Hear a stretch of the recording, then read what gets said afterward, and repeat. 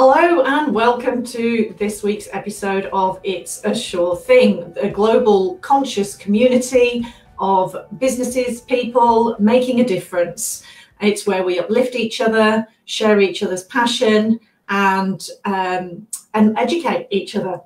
So tonight we have an amazing guest who I've known for many, many years, and she is the founder of Talk Out Loud Australia, which is a non-profit organisation that help to prevent teenage suicide. They do a number of different things. They've got an office in St Agnes in South Australia.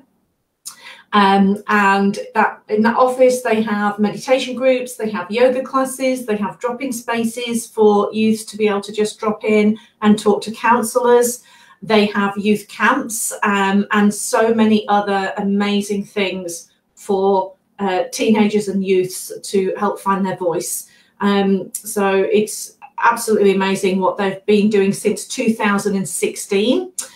So please, if you have got any of your friends that you'd like to come on board and listen tonight, please invite them and let's share the love and share the sharing, and let's get this conversation happening about the serious issue that we have in the world right now and in Australia. 275 suicides a month are the statistics.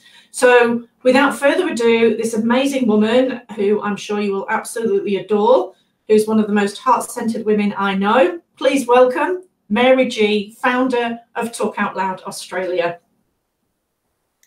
Good evening. Thank you, Sue. Thank you for your kind words. And right back at you. Thank you, Mary. And Mary, I'd just like to start off just by acknowledging that this has been your passion for such a long time. And I know there's quite a few people who know you that obviously know your story, but would it be okay for you to share your purpose behind doing this and why it's so close to your heart?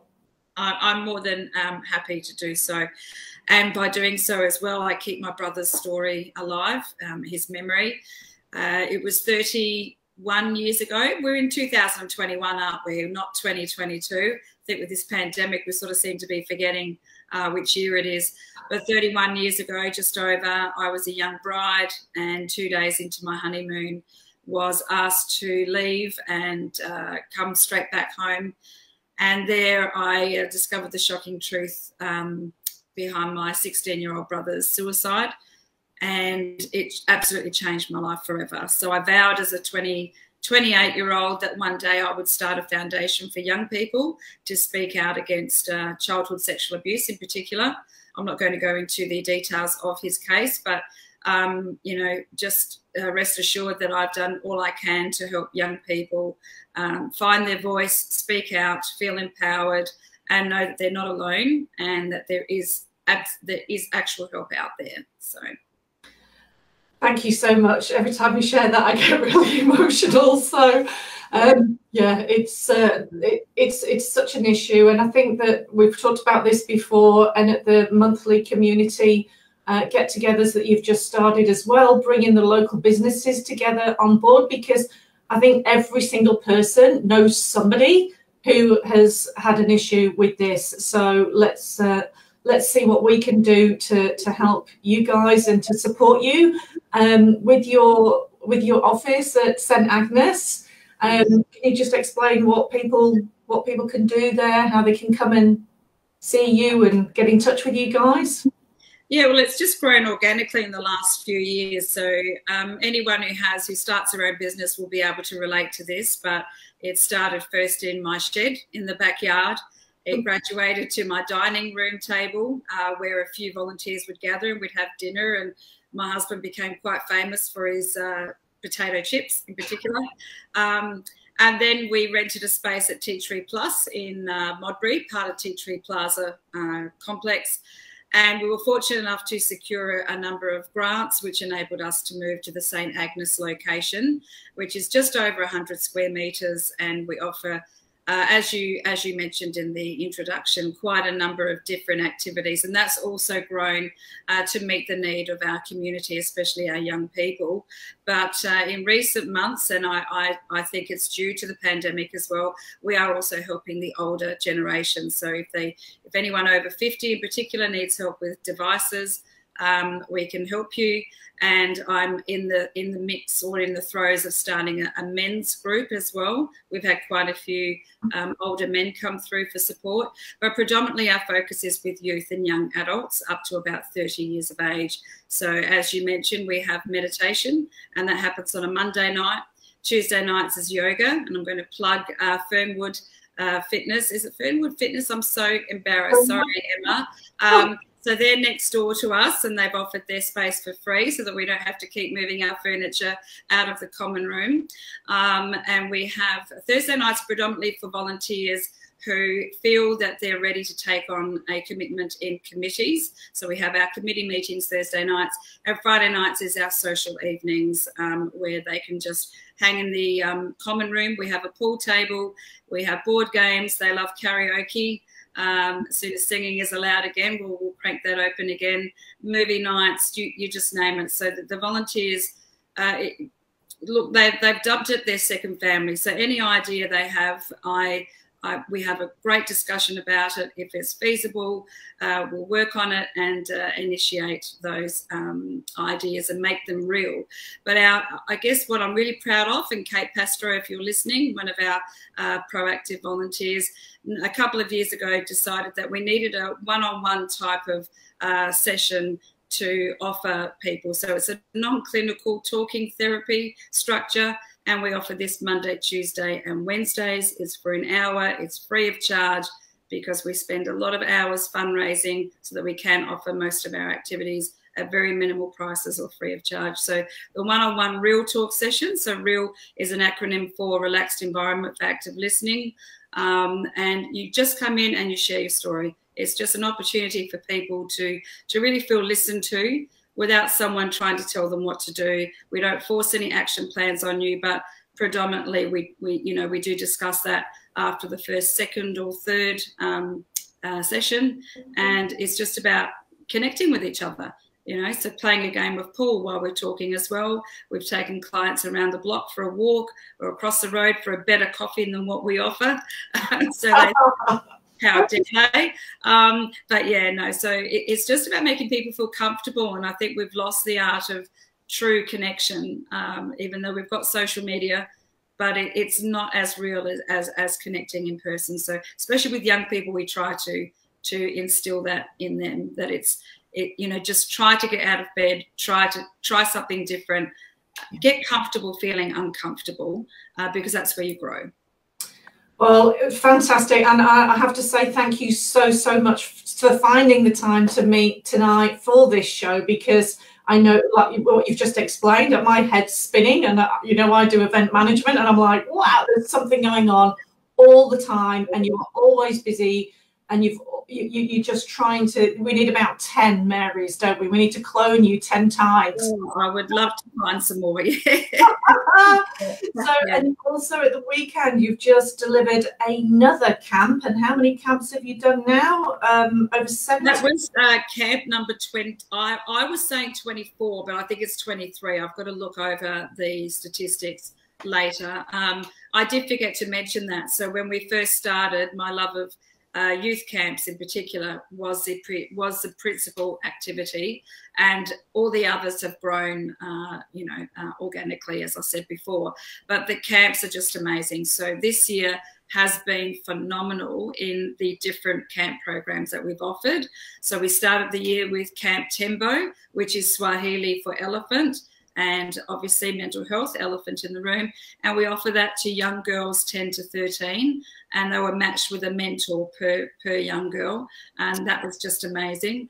And then we went out to Iron Knob, and we put on a camp for the Port Augusta Youth Council there, Port Augusta, Whyalla. We are talking to Port Augusta.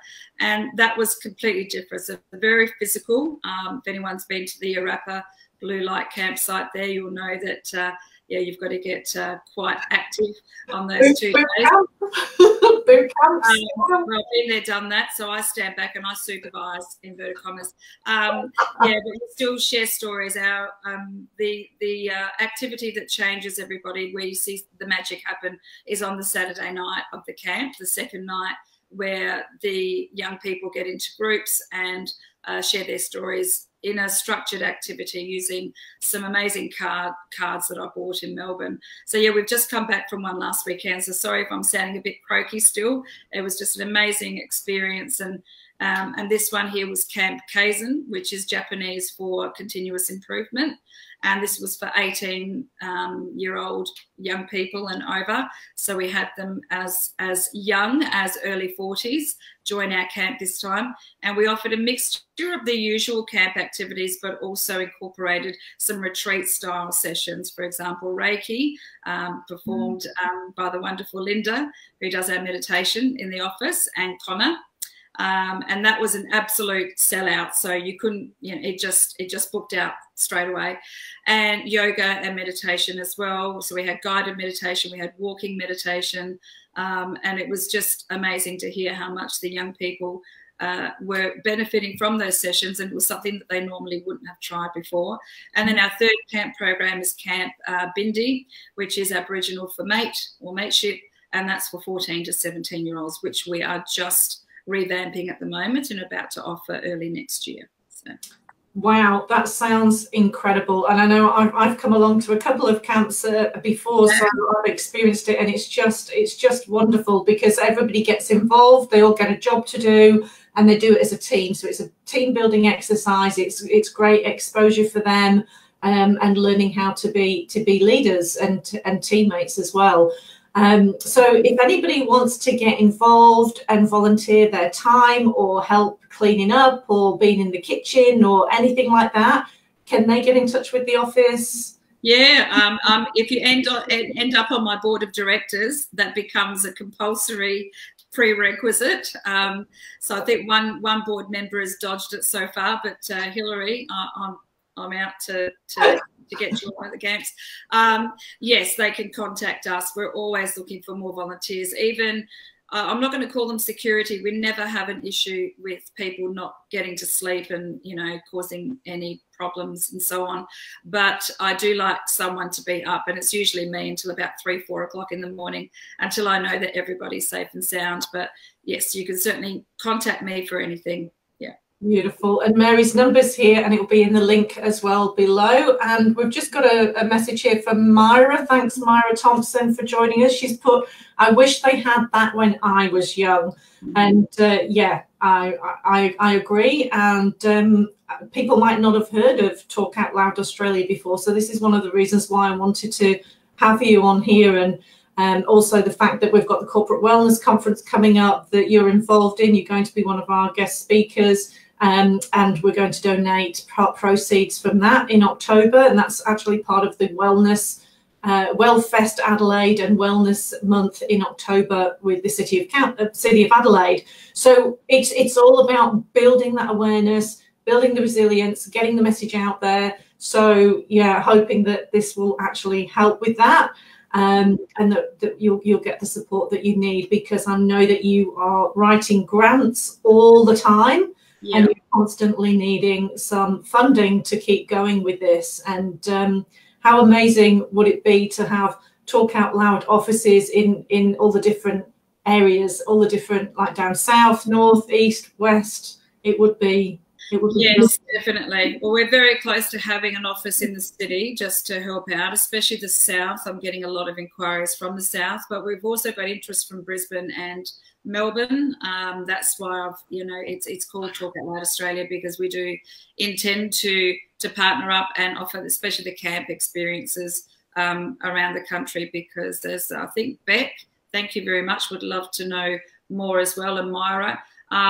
Yeah, just the camps, because they're overnight. If they were just day experiences, it's just not the same thing. But you watch them from the Friday night, everybody arriving quite tentative, no eye contact, to on the Sunday crying and hugging because they're going to miss each other. And it's just, as I said, it's just about knowing that no matter what condition you have, and a lot of the young people that do attend the camp, do struggle with a mental health condition, but they're not judged. They feel safe, they feel included. And the leaders on camp, you know, building up their leadership skills and ready for their own workplaces to take some of those skills back there, or even just in their personal lives. It's just such a multi-dimensional result or an outcome from every camp, and every camp is different. I did volunteer in a number of other camps, camp organisations in my younger days, and one thing that really stood out was how can you possibly deliver the same camp each and every time? And I was a little bit disappointed in that, so I make sure that every single camp has a different theme. We keep our core activities the same, but that's why people are coming back for their 6th and 7th camp in a row. Absolutely. And also, if people want to sponsor and pay for a youth or somebody in the program to actually come along to the camp, you offer that as well. People can sponsor that. They can donate to you. They can provide their services to you. They can run a workshop. There's so many different things that are available. So you're all over it, and whatever help people can give you, then please come on through, call Mary or leave a message for Mary, because she might be flat out. So just text her if possible, and she'll get back to you when she possibly can, because she's always flat out. So, do they have it in Scotland? Okay. I'll fly over there whenever. When the borders open, I'll gladly come over there. So, yeah, we do have a UK fan. Oh my goodness, Joe Plum. Yeah, he's got quite a few followers and is really supporting us. And every time he likes one of our posts, our reach increases to about 30,000 just on one post. So, Joe, if you happen to be listening, thank you very much. But the point that you just made about the facilitators, yes, we welcome anyone who would like to present a workshop. We can't afford to pay for everybody who is able to facilitate, but we'll do the best that we can. Yeah. Well, look, I'm sure people would be willing to give their time, because the reward is seeing the change in these people. It's fantastic, and they are our future. And it's so important, and what you're doing is incredible work. And I know how hard you have. Well, I don't know how hard, but I can imagine how hard you have worked all these years. And if somebody could just plonk $1 million into your account to just help get this up and running everywhere else, it would make things just a lot easier. So I do implore anyone to just do whatever you can to assist in any way. So now there is a Great Gatsby ball that you have put together, and I know that you do lots of different events, but this one is a very special ball. It's been postponed because of how things are now for the time. But I know I've got a table. I've got a few people on the table so far, but it's going to be on Friday, the 4th of March now. Yes, we're going to do it on the 4th of March, because of the last ball where we had literally 400 people on the dance floor. Here in Adelaide, we still can only have 50 on the dance floor. And I suspect that might even decrease if situations don't continue to improve.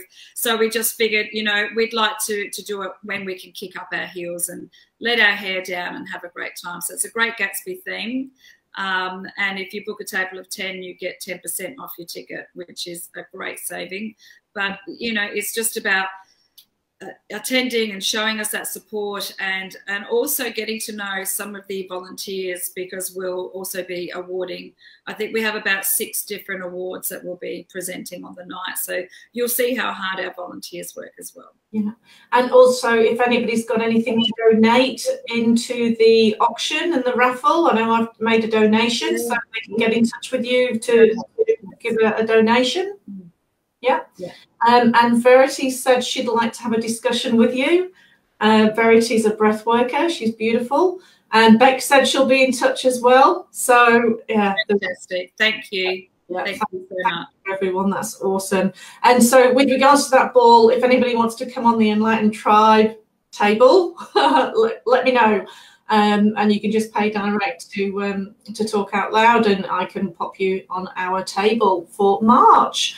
So is there anything else? Oh, let's talk about numbers for those that like numbers, Mary, so you have assisted over 1,000 youths so far on camp, and you've reached over 4,000 students in your school presentations. So what is it you're able to do for the school? You go out to the different schools and talk? Yes, well, up until about a couple of years ago, it was, they don't sort of encourage people to come into schools because of the pandemic. So I haven't really tried to get back in. But before that, it was just going into either design customized or bespoke workshops for them. So I'm happy to come in and I discuss it with the students directly as well. What is it you need? Let's put something together.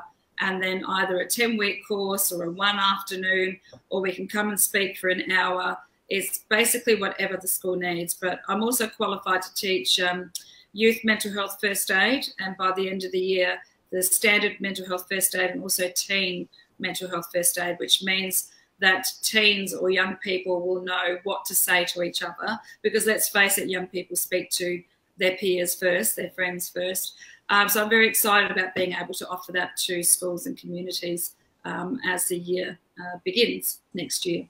Fantastic. That is awesome. And the other thing, so just over 70 people a week, the 300 a month are using your facilities and the activities and the workshops that you run as well. Yes, that's right. And this new initiative that you've decided to call in the local businesses around St Agnes. So that was last month that you started it, and the next one is on Tuesday. So is that open? Did you need more people to volunteer their time and come along to that monthly meet? The more the merrier. Even though it's a local focus group, it's more, just anyone in Adelaide, so to speak. And I decided to start this because of all the conversations I was having with business people who were struggling on their own. And I figure, well, why do we have to suffer alone? And why do we have to keep reinventing the wheel? Let's see if we can put our heads together and come up with some common values and common projects and activities to work together with, and just share that load. And while you're doing it, just have a coffee and connect with each other and have a lovely time and share stories as well. So every week we'll feature somebody's personal story. So I'm looking forward to seeing where this takes us in the future. Yeah, I think it's great, and that collaboration is what Enlighten Tribe is all about. It's what My Time TV is all about, with Adair who's producing in the background, and it's the way of the future. And I know you're very much one person that kind of likes to work on your own. You don't like to ask for help. You don't, So I'm very learning. Yeah, you're learning, and I've been exactly the same most of my life, and now it's like, actually, no, the only way for us to do this is to collaborate with everything. And, it's the whole collective. And when we all stick together, and actually we can make much more of a difference. So, thank you for making a huge difference and for still sticking with it, even though you've gone through some major heartache and trauma and losses, and you've got close to beautiful teenagers and they've taken their lives. I mean, that must be devastating for you.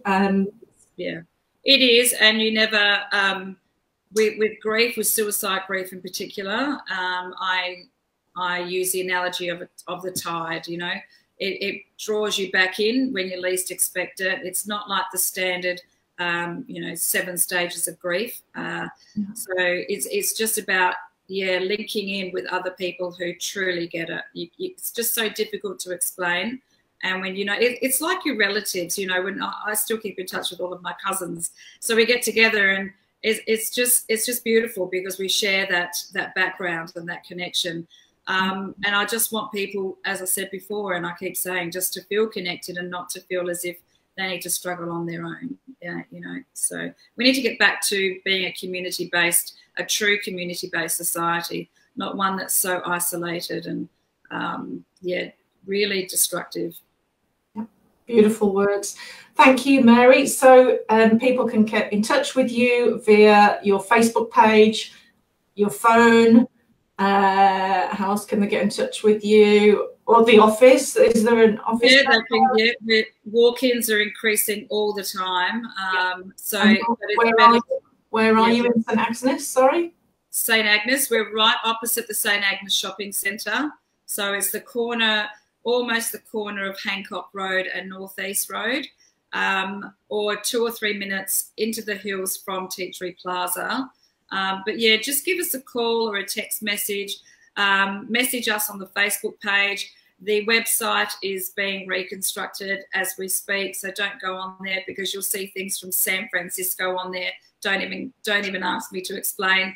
So Facebook page. We are on Instagram as well, as some of you are only on Instagram also, or LinkedIn. Yeah. Great, fantastic. And of course, if anybody wants to book a ticket for the Corporate Wellness Conference, you'll be there. And yeah, book a table for that, and part proceeds will be donated to Talk Out Loud Australia. And for all the links to the people from the Enlighten tribe, and to find out more details about how you can be part of the community, please go to sueshaw.com.au to the Enlighten Tribe Conscious Global Community Directory. That's where you'll also find lots of amazing healing practitioners from all around the world, and it just keeps growing and growing. So thank you so much for joining me. Oh, Mary, you are an absolute joy and a delight and an inspiration, and thank you to everybody for joining in tonight, and I hope that you will get lots of support from the beautiful people that are part of this tribe, and anyone who else is watching. So thank you. Thank you. It's all about the young people in particular. They're our future, and we need to look after them. So thank you. Thank you again, everyone. And we need to look after you too, because we want you there. I'll be right. I'll be right. Thank you. All right. Thanks everybody. See you next week. Thank you. Bye.